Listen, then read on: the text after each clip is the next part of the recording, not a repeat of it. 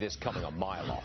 Politicians give workers a raise, so fewer workers get jobs. Here we go again. Wendy's will open 6,000 self-serve kiosks. Counter hands you order by computer. That's job destruction. What set this off? The huge minimum wage increase is a big part of it. New York State, California, both moving towards $15 an hour. That doubles wages. Towns and cities are legislating at least $12 an hour. Milwaukee, Portland, Seattle, all telling private companies pay more. So inevitably, they hire fewer people. They bring in automation.